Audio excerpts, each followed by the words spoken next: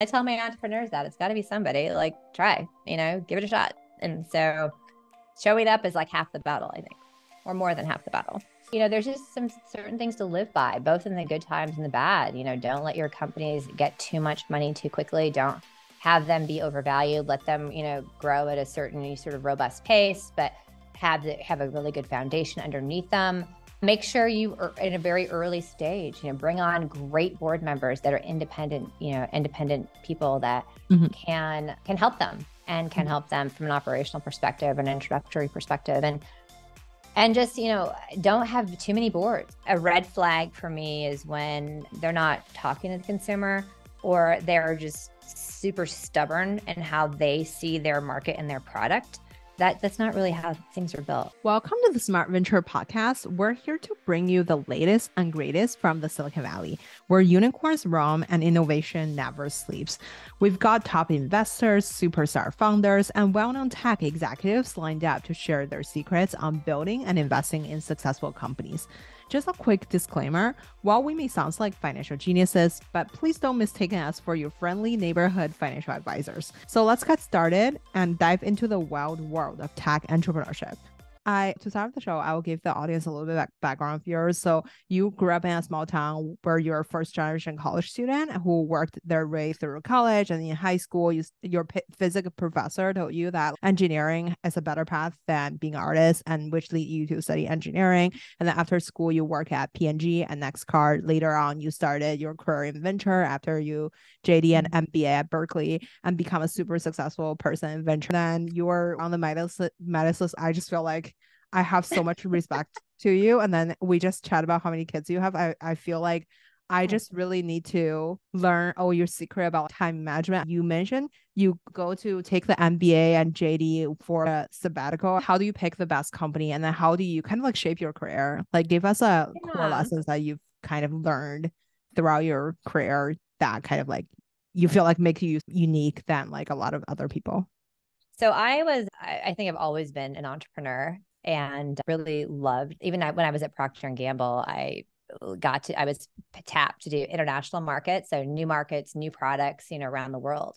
And it required a lot of, entrepreneurial thinking about how to just get things done in a foreign country. And it was good to have the backing of P&G, but it took some pretty scrappy kind of thinking from time to time, which was really fun. And so, what I always think of when I pick a company is, what would I start right now if I weren't doing venture, right? That's always my thought process.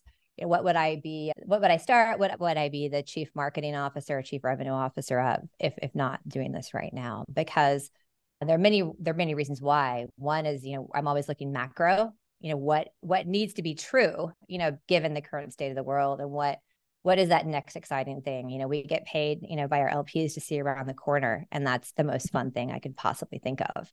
And so that's the lens that I look at things through. And then, from it's, the company is the idea, but then who do I want to work with for 10 years? And I think you always have to have this 10-year lens on it. So it was really interesting. My company Casetext just exited, or not my company, but one that I invested in. And I was talking to Jake, the CEO, and he was telling me how when he was in Y Combinator, they told him it was going to be a 10-year journey. And he thought, no way. There's just absolutely no way it's really 10 years. But you know what? If you build a good company, it's 10 years to exit. And they happen to be on the very cutting edge of LLMs for a number of years, since as long as I've been invested, right? And because of that, they had access to GPT-4, I think this time last year. And, to date, still have the most robust implementation of GPT-4 that's really known. And we're sold for $650 million in cash to Thomson Reuters. So that it takes a while. So when I'm looking at companies, it's what's the macro, what needs to happen, it needs to be true. And then, who's the CEO and the team that, I get to work with for the next, 10 years is what you have to think about. I think just like SEOs, a lot of times people accomplish things because they don't know how hard it is. They didn't know what the rules kind of were ahead of time. Right.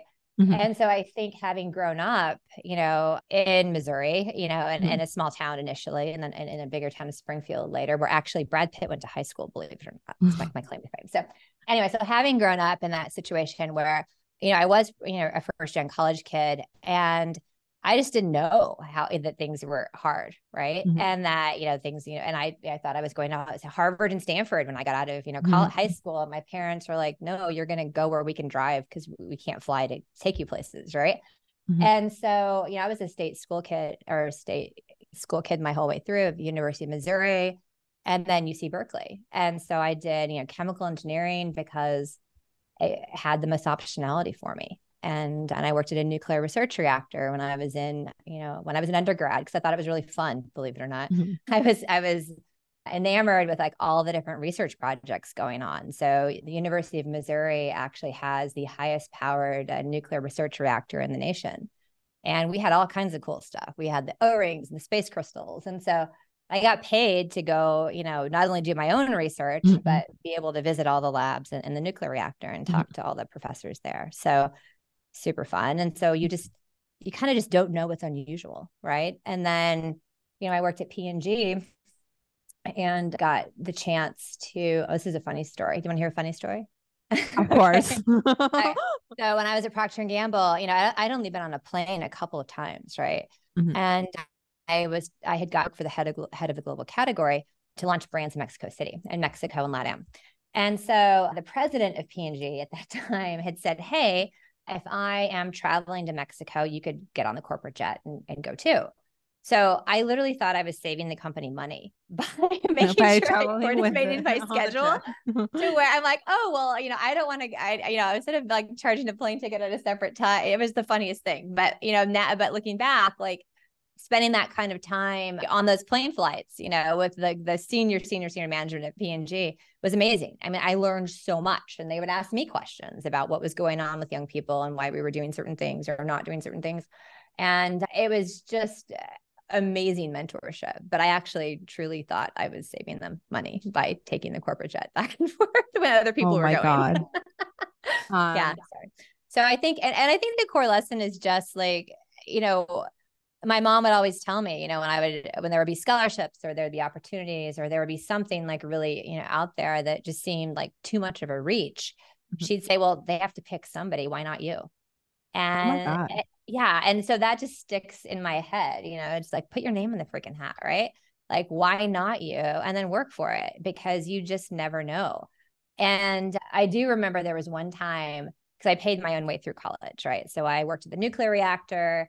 I waited tables, and the most hilarious job I ever had probably was teaching football players chemistry, which is a whole, like, probably another topic.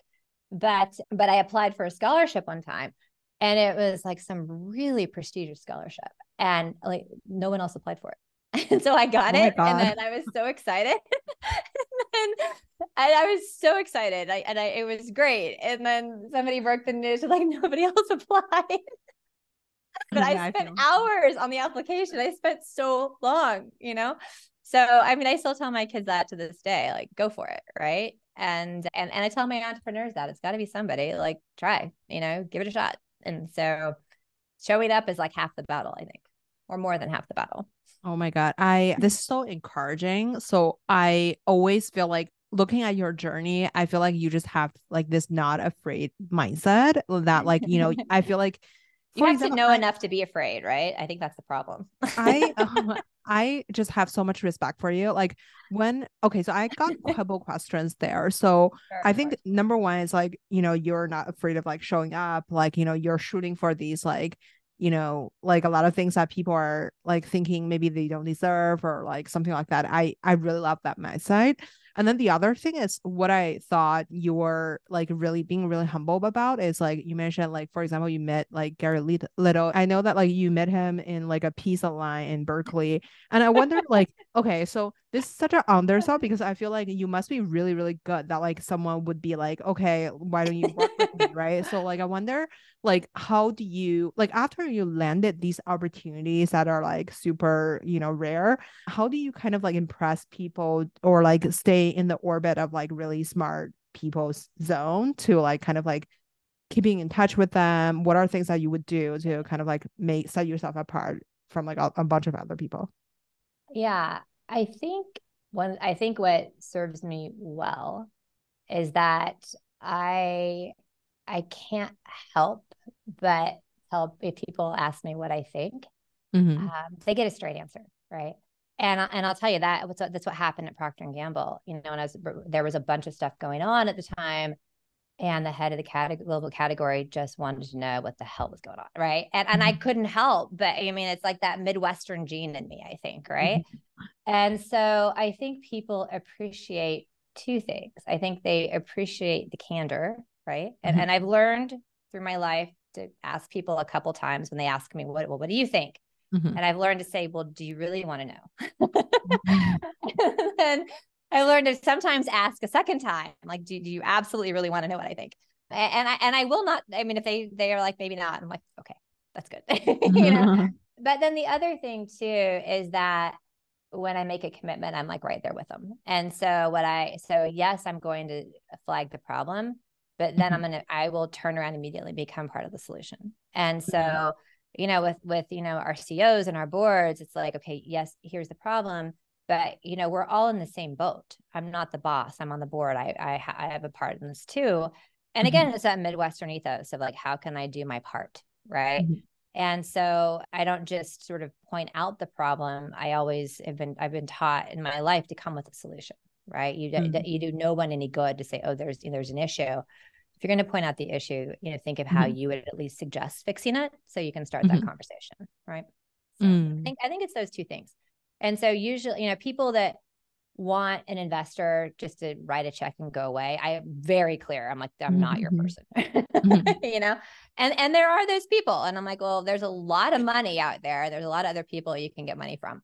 But if you want like a partner and you want somebody who's as excited about your business as you are, and you want somebody who's going to be constantly thinking about how to grow it and who to hire and what to do and like what the opportunities are, like I'm your person. And so I think that's what helps a lot. Totally. What do you identify as like one skill that will help you succeed in venture? Besides, like you mentioned, like, you know, venture rewards the ADD part of you. Like, oh yeah, no, not like ADD, you must have ADD. I never thought I'd ever find a career where my massive ADD, like doing like 50 million things at one time. I think the one skill that is non-negotiable in venture and you must have is networking. Like this just sheer desire to put people together and put ideas together. I've been told if I wasn't wasn't an investor and wasn't in venture, I would be a recruiter, I'd be a matchmaker, because it's just constantly. That's even how I got into venture. You know, as I had taken my sabbatical, and I was doing a JD MBA, and I had a baby actually when I was in school too. I had my oldest, and I just saw all these opportunities. And so I would go into the law school and I would pull the law school students into the business school to help the business school students, get basically free legal work because, not to pay for it, because some of the firms had worked out this deal where they got options and all this crazy stuff. I'm like, why are you doing that? Like, we can just get it for free. Go to the law school and then get the pro bono lawyers, for these big firms to like help you that way. And then I would go to the engineering school. And so I ran the business plan competition, and I would go in and try and just sort of sit in the labs and hang out with people and figure out what they were doing. And then I would just connect people. And that's how it all kind of worked. Although in the engineering school, the last thing you ever want to say is that you're from the business school. So they would ask me, what I did. And I would just throw in that I was, an engineer too. And I worked at a nuclear reactor, and then I could stay. But if you led with the I'm from the business school, you were doomed. Oh my God. Yeah. And then I learned too that, once I started working in the venture firm and I was an intern, I just bring food. And so that, again, Midwestern roots, right? Feed people. And so I would make sure to bring the amazing food, and I could get anyone to come to these events if I brought the right food. Oh my God. Like cheese board pizza at Berkeley was particularly effective. That was that worked. Thank you for sharing that. That's such a secret feed for people. Feed people. Anyone will come out of the lab. If people walk around and knock on the door, like there's cheese board pizza and sushi, like they'll come. I love that. That's such a life hack. People. I've gotten so much done in my life just by bringing people food. Really? Because as they're eating your food, they have to talk to you. What a secret. I love that. I absolutely love that. So you joined this fund after Berkeley, and I wonder, and then later on, you guys created Canvas Venture. And what were something that you think you wanted to do differently when you created your own fund compared to like what everybody else is doing in the venture ecosystem? And then back in time, it was also like a recession. What would you say are things that are equivalent to what we need to do today? Our firm really has taken an approach of, operating consistently and steadily. So we didn't go and raise a massive, huge fund and, stack on board seats and do things like that. We've just remained very, very consistent and steady and had really great exits, when it's hot and now. And so I think what I learned, and a lot of this is just having really great people to learn from. So Gary Little, pulled me into venture, way back in the day. And he'd seen, several cycles before that. And what you learn is venture is highly cyclical. And that typically every 7 to 10 years, we're in this complete boom time right now, and the longest track record ever of it being like up and to the right. But every 7 to 10-ish years, venture capital's dead. It goes to this massive, kind of, thinning out period. And you'll see the press release, or the press headlines will say it's a cottage industry, it shouldn't exist, and so on and so forth, right? And it happens, like clockwork, pretty much, or it used to at least. And so, there's just some certain things to live by, both in the good times and the bad. Don't let your companies get too much money too quickly. Don't have them be overvalued. Let them, grow at a certain sort of robust pace, but have a really good foundation underneath them. Make sure you are in a very early stage, bring on great board members that are independent people that can help them and can help them from an operational perspective, an introductory perspective. And just, don't have too many boards. I mean, there's a certain capacity that, that you can't operate beyond, and you just lose all effectiveness, right? So for me, it's about 10-ish boards. If I'm on more than that, so again, that steady pace, and you have to sort of sell a company or exit a company, right, to pick up a new board. And so that's, what I had observed worked historically. When I came into venture, I came in about the time Lehman crashed in 2008. So there was a lot to see. And right before that, there had been the same cycle of, good firms, that were, $400, $500 million, funds that went up to $1.8 billion, $1.6 billion, to something. And guess what happened? Their next fund was back down to, 400, 500 million, right? And so, but really great, there were some really good role models out there of great funds that were sort of in this mid-size of $400 or $500 million funds. And I thought that makes a lot more sense to me. And just this ethos of, focus on what you're good at. Don't get caught in the hype cycles. And if you notice, and it's hard to not get caught in the hype cycles because your LPs are like, why aren't you in crypto? And what happened to your blockchain portfolio? And you're like, it makes no sense, right? But then all these really smart people are doing these deals. And you really I think that's part of what in my DNA helps me a lot, is that I'm kind of used to having all, other views, or I'm used to seeing the world a little differently than everyone else in Silicon Valley. Cause I can go sit on a tractor when I go back home in the Midwest, right? It's a very different thing. And so you have to get really okay for a long time, maybe being wrong, but just sort of, just trusting your gut internally, like, God, this makes no sense. Like blockchain, like, hey, you're going to tell me it's more expensive and slower and not secure. And by the way, not anonymous. And that's somehow advantageous to me. I don't understand it. Right. And then, if few things happen that look like it's going the other direction, you're like, God, maybe I did miss out on something. So still having that sort of humility to be like, maybe I did totally miss it. Right. And then, and then not having too much Schadenfreude when you're right. And things too. I mean, even when it comes down to like fiduciary, a year ago, I talked to the Times and I thought I got myself in trouble because I said, I just don't know how you could possibly give a venture capitalist money and have him not sit on a board. I just don't know how that works, because what you're paying that person to do is be a fiduciary, right? And to watch over your investment. And so how you're giving a firm millions of dollars to invest on your behalf and they're not even taking a role in the company, I don't get that, right? And now we see FTX, right? And so I was again told, oh yeah, that's actually more efficient. And, it's more about picking. Well, I don't believe it's about picking at all.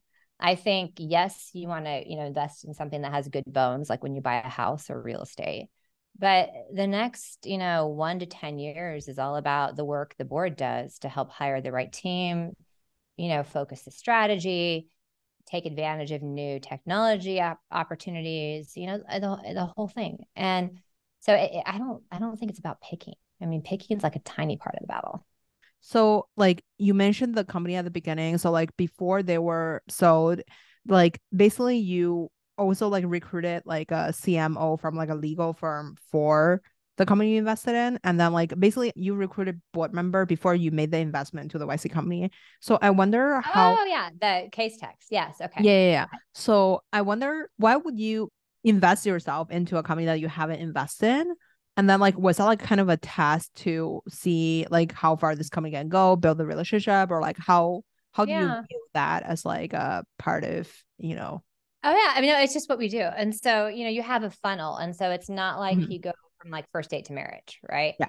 So you think of it like that. Only like Mhm. in this case, you have like 10 marriages, right? And it works Mhm. out.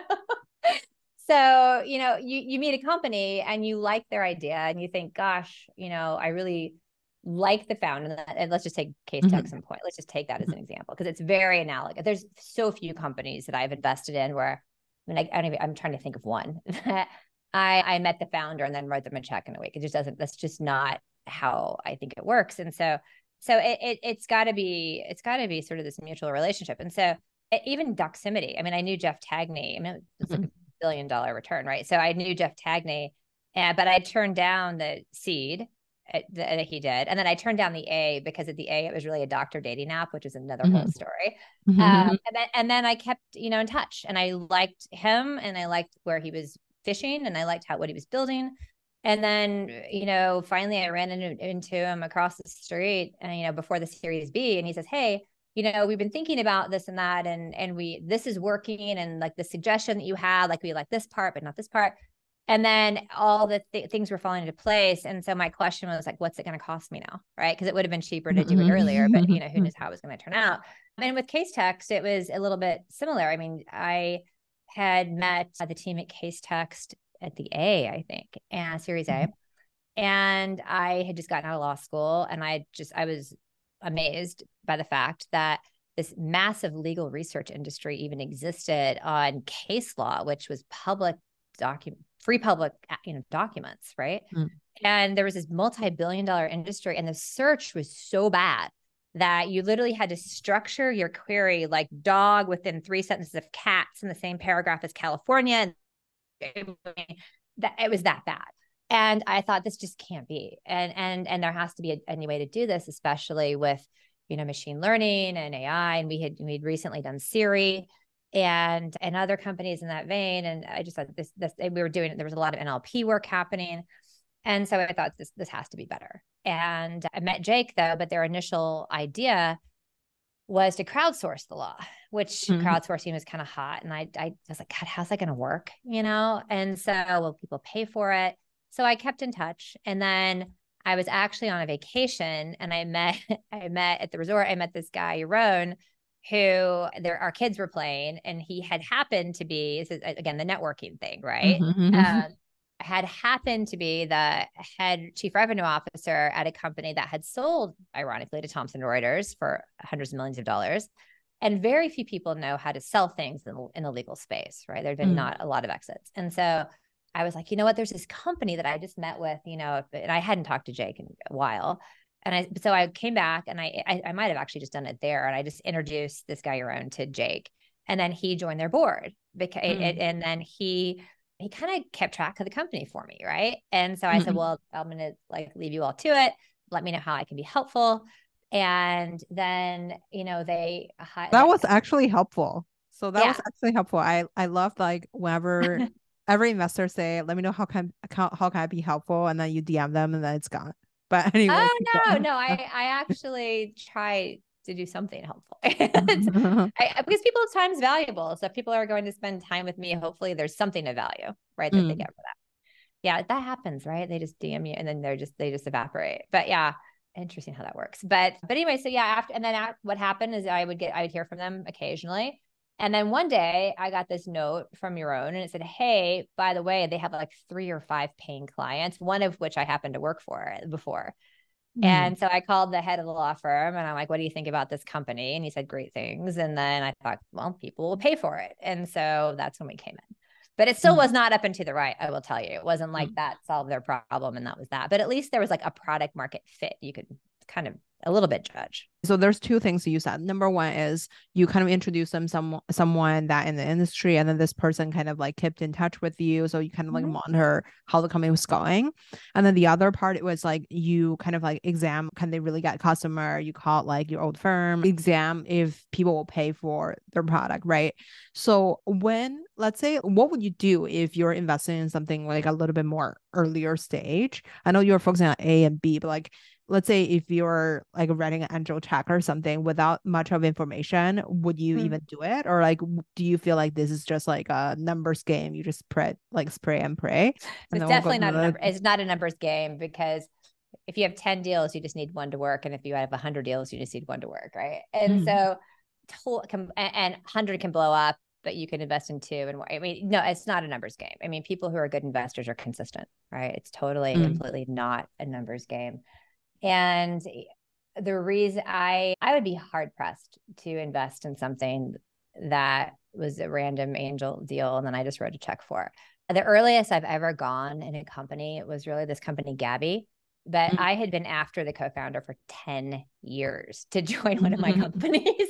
So I had interviewed this guy when I was at Practice Fusion as on the board, and I really liked him. And then he kept in touch over the years, and I kept trying to find a place to put him because he was just such an exceptional marketer. And one day he emailed me and he's like, hey, we haven't talked in a long time, but they were working on an idea in Gabi, which was an insurtech company that I really liked. And I knew him and I got to know the CEO, and that's really the earliest I've gone, but that was after 10 years of trying, and that ended very well. I mean, so we came in the A, and then they raised a Series B, and then they sold to Experian for what, 300, almost 400 million, I think. Yeah. So that ended quite well. But that I wouldn't just, you don't just spray and pray. That's not how, I mean, companies are built, right? I mean, it's just the difference between taking like a packet of seeds and like throwing them all over the yard and hoping for the best, or sitting down with an architect and like planning the yard and picking the right trees and putting, it's going to look very different when you're done. Right. And one's going to work and one's going to not. And so I think we call it like inflection point investing, which kind of sounds cheesy, but I guess we'll go with that. And essentially it's what we learn at Procter & Gamble, and that is like, look for product market fit. Right. And there are a couple of key things in that I think a lot of people in the Valley forget. One is your opinion doesn't matter. So when this happened, you see so many companies that I call it like, geeks or engineers or geeks gone wild, right? Where it sounded like this great idea and everyone's going to get all the data and they're going to look at it a million different ways. And like, nobody does that, right? Consumers don't behave that way. And the number one premise with anything with a consumer, and a business can be a consumer too, is don't make me think. Like, don't make me make a choice. Don't make me think. And so when you're looking for product market fit, where I have a bright red flag is when somebody around the table starts talking about themselves or their wife or their kid. And I'm like, y'all aren't the target market, right? And so, but what does resonate is when they start showing me how the actual consumer who found the product is using it. And then when I can talk to the consumer, when I can talk to the person using that product and find out why. And oftentimes it's very different than even what the entrepreneur thought when they were first developing it. And then the signs that I look for are that the entrepreneur or the founder then started moving to the consumer, right? A red flag for me is when they're not talking to the consumer, or they're just super stubborn in how they see their market and their product. That's not really how things are built, right? So when they start really getting curious about the consumer and really thinking like, well, why did that happen, right? Why did they do, like, what problem am I solving for them? And how can I make it better for them? And sometimes it's little things. I mean, at Doximity, the fax machine was key early on, right? And they didn't fight against it. Yes, they could have designed a product that, was super technologically forward, and they ended up having the best, I would say, AI team in our portfolio next to Case Text. But early on, they said, wow, the user's on fax and we need to meet the user where they're at, and where they're at is the fax machine. And that went very far in my book because he was paying attention to the end consumer.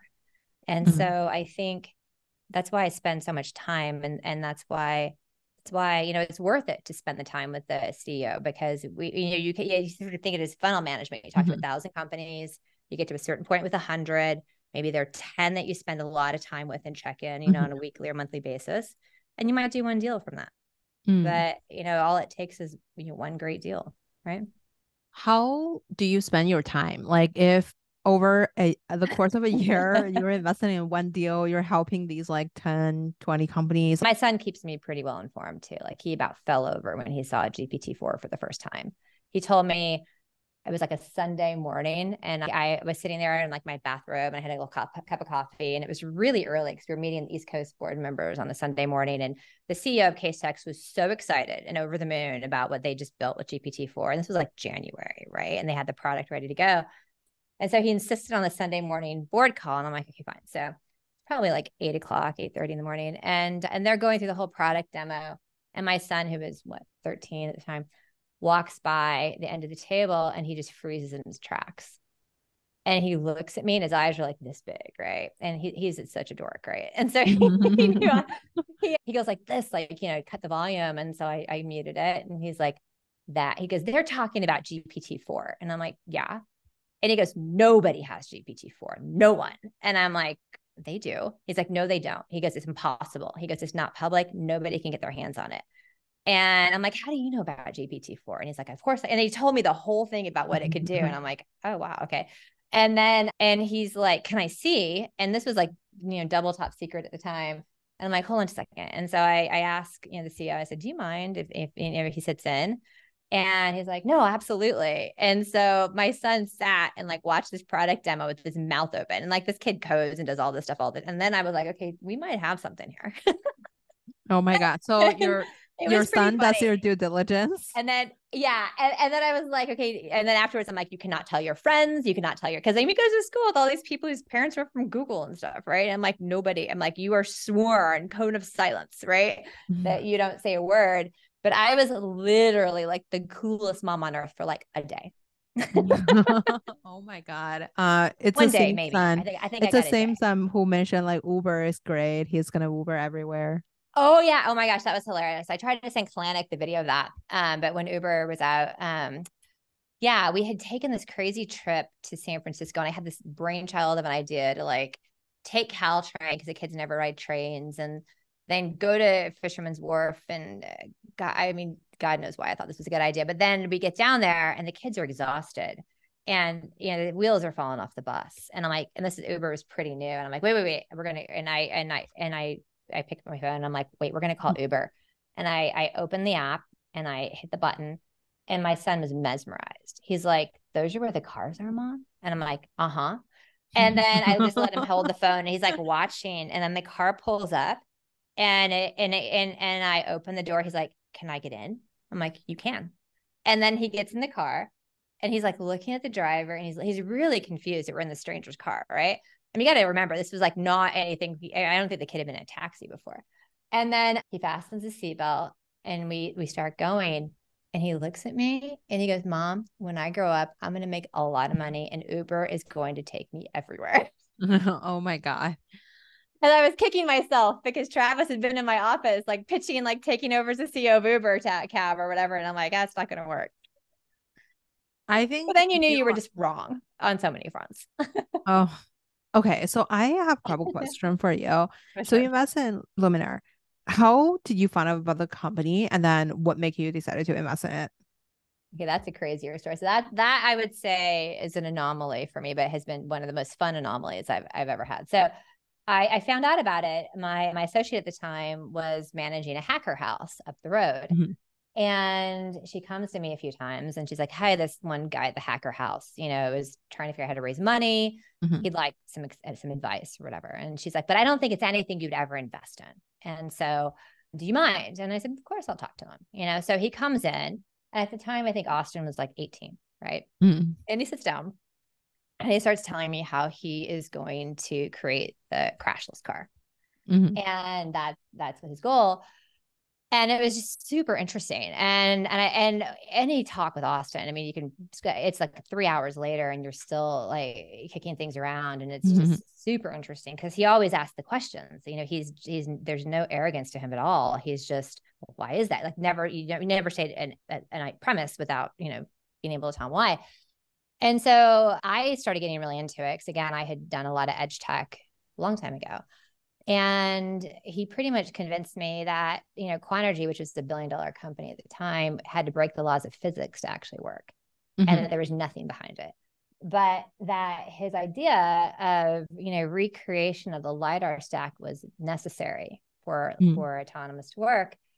And then, you know, we spent a lot of hours together, and I would tell him how he needed to raise money the traditional way. Like, this is what a Series A looks like, and this is what a Series B looks like. And Austin's like, why? And I didn't really have a good answer. Right. And he's like, well, why would you do it that way?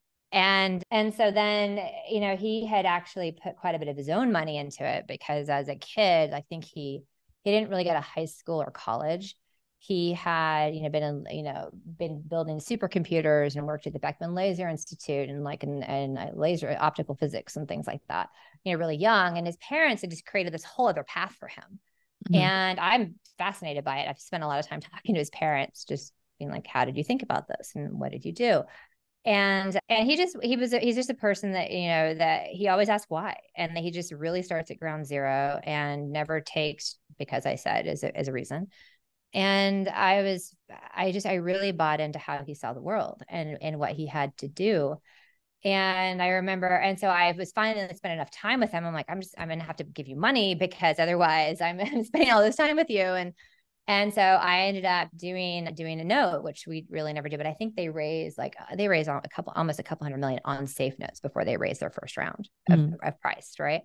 And then they ended up going public, but it was just so fascinating. And I remember specifically in one of those conversations before I put money in, I always ask the question, like, what is it you're going for? Right. Because there are a few things that happen, you know, and that you want to understand, like I play poker as well. And so you want to make sure you're all at the same table. Right. And oftentimes VCs just aren't at the same table as the entrepreneurs. And so you want to make sure you are. And if the entrepreneur is like, yeah, I'm going to create this company, I'm going to sell it for $100 million. That's not what you want to do. Right. Because you're not playing the same game. And so I said, well, Austin, you know, what is this? What are you in it for? And he looked at me and he's like, well, I'm going to be the youngest self-made billionaire. And he did it. I mean, there was no arrogance at all. And I looked at him for a second and nothing cracked. And I realized he was as serious as a heart attack. And I said, you know what? If you're game, I'm game. And he did it. I mean, he actually did it. Right. I mean, he made it happen. And so, but he did it because he never ever took anything at face value. He always wanted to know why. And he made his life a lot harder many times because he sort of, you know, started, you know, backwards engineered everything. But it's so, I mean, my job is so fun because I get to be around those kind of people that just make you think about things a little differently. Right. And then make you realize that, well, you know, this is how this works. And you're like, well, maybe it doesn't work that way. Maybe you don't have to go to the right high school and the right college and do this and that. You know, maybe you can do what you love and take a totally different path. And it makes it, my job is super fun because of that.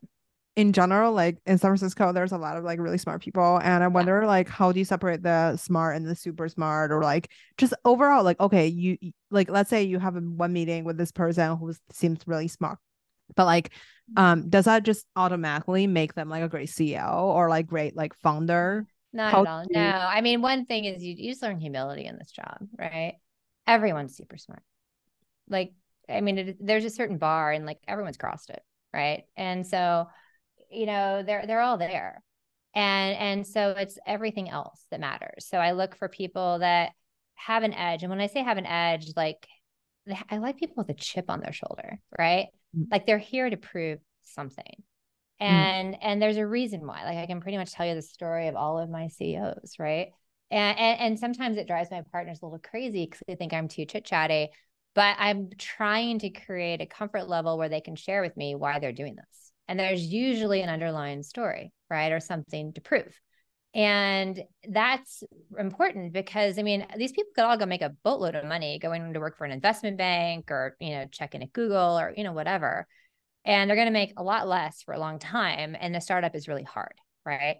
So why are they going to stay in the saddle and get up every day and make hard decisions? And maybe we haven't seen that in the last 10 years, but the first, when I was first in venture, I had to sort of take over the board seats of many companies that, other people had invested and then didn't make it. And those were hard times where people had to like cut the burn, cut the people. And then the people that made those choices early, they did make it. So I think everyone's smart. So I think we just take that as a given, right? And I don't care if you went to Stanford or you went to a state school, right?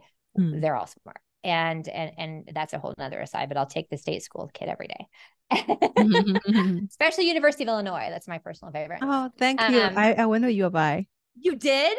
Oh my gosh. I went to U of I. You should have started with that. Oh my gosh. I would, all you had to do on your email was say, I went to University of Illinois, and I'd be like, of course I'll talk to you. That might have been what happened. That might have been, yeah, because I'll tell you, like all the stuff that Silicon Valley or Stanford claims credit for, it's all University of Illinois. It's Andreessen and Levchin and Siebel and David Filo. I mean, you name it. It's University of Illinois. It's a hard school. And so it's the best end school in the country, in my opinion. But anyway, sorry. I agree. I will start with this. Now you're my new favorite person. So you've already been my new favorite. Like you're like literally on my I would like my dream guest list for many years. I just anyway. Okay, please keep going. So everyone's smart, and so I think it's like what's the chip on the shoulder, and that maybe that doesn't sound as positive it should sound, but what is it that what's the grit that person's shown in life, so that we know that when things get hard, or maybe that $200 million offer comes, right, and they've just started out, that they're going to be like, no, I'm going for it. Right.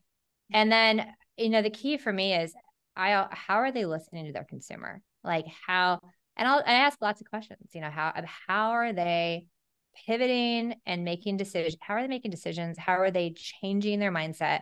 How are they changing their product? Right. To deliver a product that people are going to want to buy. And I look for that. And then and then the other thing, and sometimes this takes some time, is who do they surround themselves with, right? Are they willing, is their goal learning and building something really big? And the only way you get there is if you're willing to surround yourself with people better than you. And so you I look for that too. Like, who have they brought in, right? Who have they relied on, and who have they taken counsel from? So those are a lot of things, but yeah, everyone's smart, I think. I mean, we run into so many smart people. Like that's sort of a given, right? Although not always, but but we want to think that sometimes investors have big questions.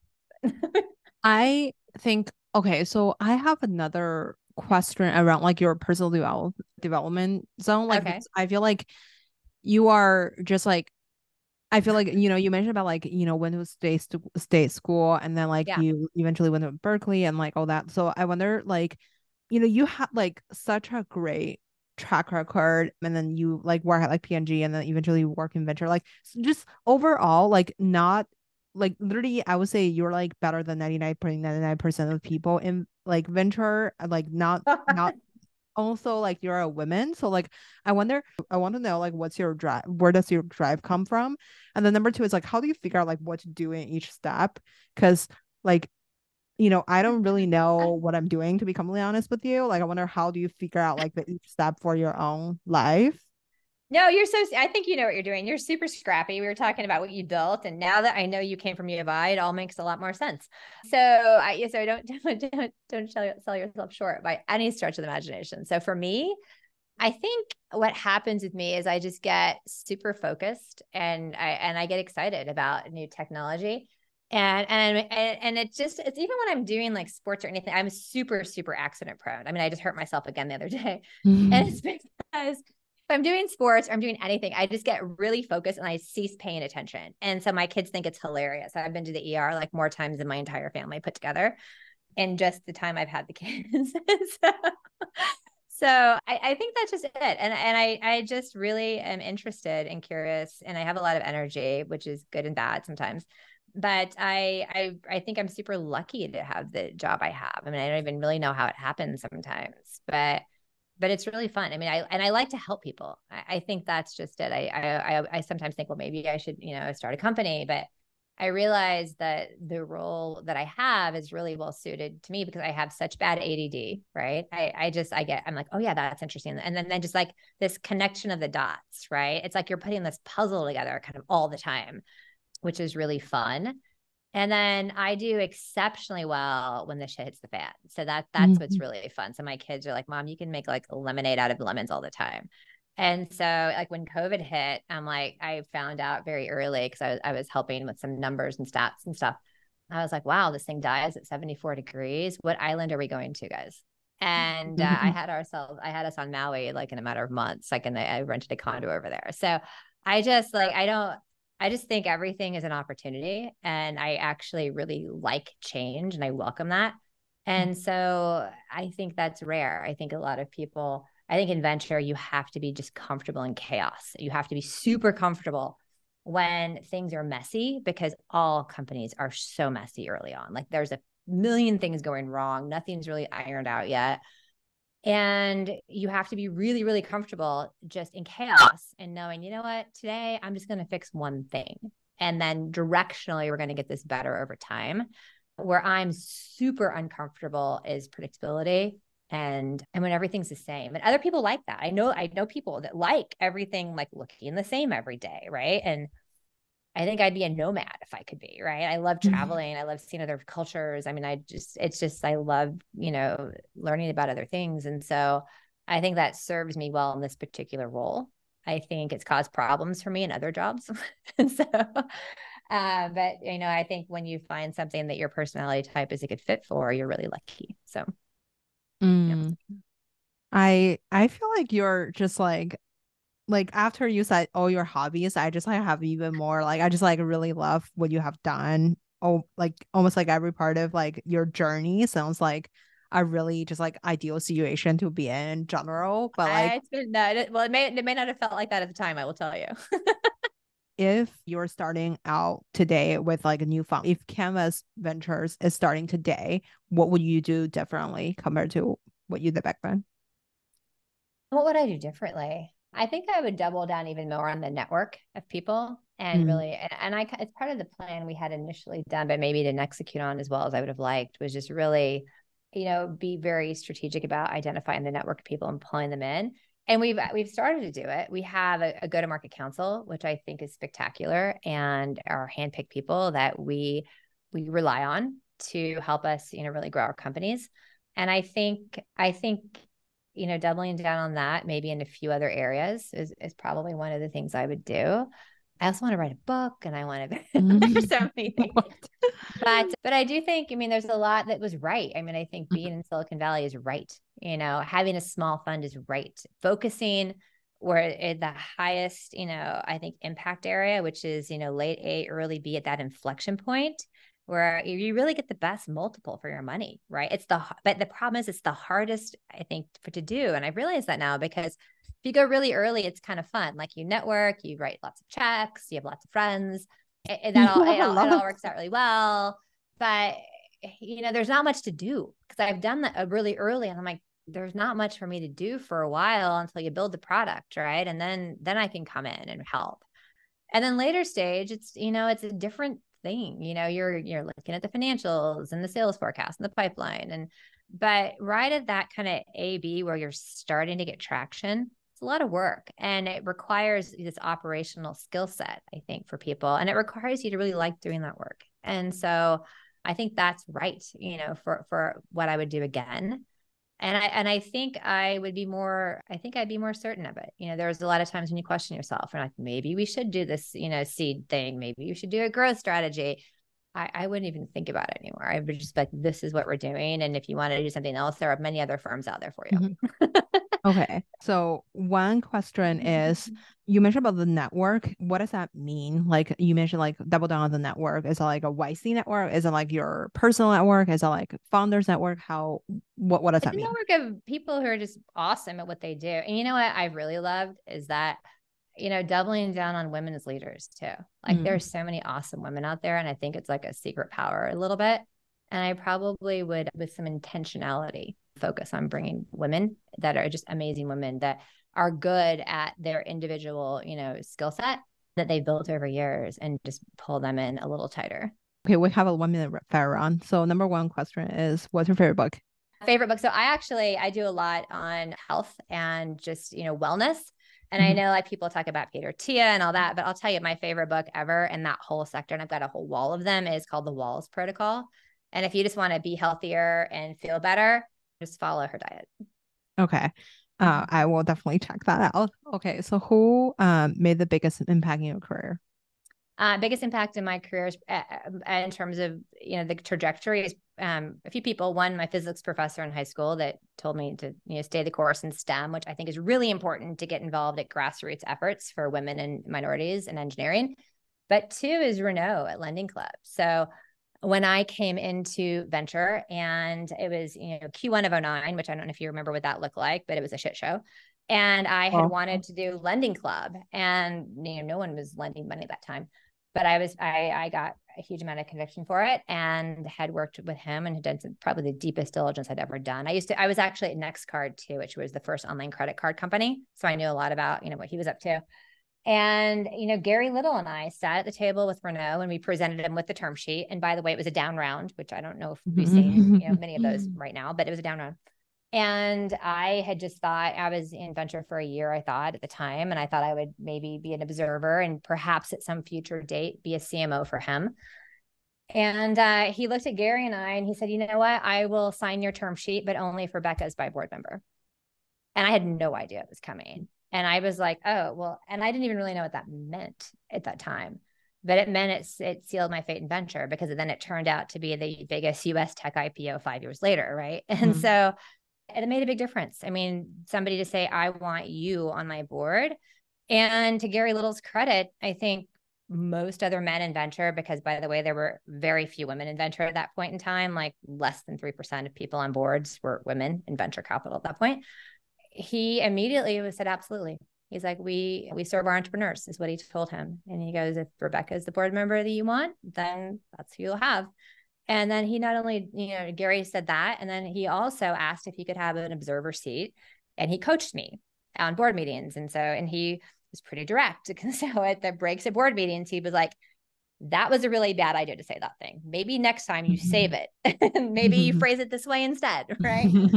And so I got some really great coaching that I think not very many people in venture are lucky enough to have. So amazing. Okay, so who I want to focus on this, but okay, so who would you invite to your dinner party? I think there are two people. So Sam Bankman-Fried, I like to just be like, what the fuck were you thinking? I'd love to know. And then the other one, I love to have dinner with Taylor Swift, because she's like an amazing woman, business person. I mean, everything she touches turns to gold, right? And I would just love to understand more about how she sees the world and of business. So, oh my God, your answer is so interesting. Everybody want to invite Elon Musk for like their dinner. So Elon Musk is like literally the most popular dinner guest on our show. A funny Elon story, but anyway, sorry. I'm sure like you probably already had dinner with Elon Musk, so that's like not really on your list anymore. But where can we find you outside of work? Where can you find me outside work? Many places. You can find me. I spend a ton of time outside. I love the trails. I love to be running on my horse. I'm a huge water bug. So surfing, anything in the water pretty much. And then I spend a lot of time with my kiddos, and a lot of time my son has a kind of a makeshift workshop in the garage. So I spend a lot of time hanging out there and trying to figure out what the next tool I have to buy at Home Depot might be. Amazing. Well, thank you so much, Rebecca, for taking the time. I'm sorry that like went over your like late for your cake. You're from University of Illinois. I mean, of course. Oh my God, thank you. You're the best. Thank you so much. You're very welcome. Thanks, Grace. Thanks for tuning into Smart Venture Podcast. If you learned something from the episode or even just mildly tolerated me, please subscribe and leave a 5-star rating. I promise I will keep bringing you more successful, insightful interviews and insider tips about startups. Remember, sharing is caring. So tell your friends to listen too, or enemies, I won't judge. Until next time, keep venturing smartly.